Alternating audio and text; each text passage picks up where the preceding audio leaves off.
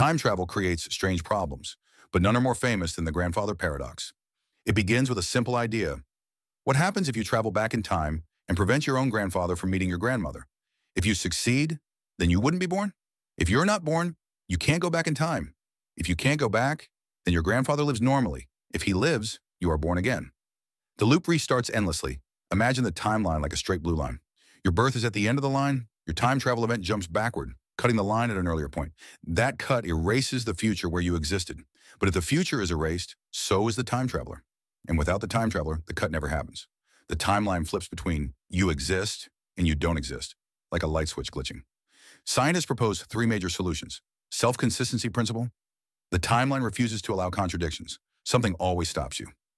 Multiverse theory. You don't change your past, you create a new parallel timeline. Looped determinism. Your actions in the past are already part of the future that made you. The grandfather paradox reminds us that time travel isn't just about the past.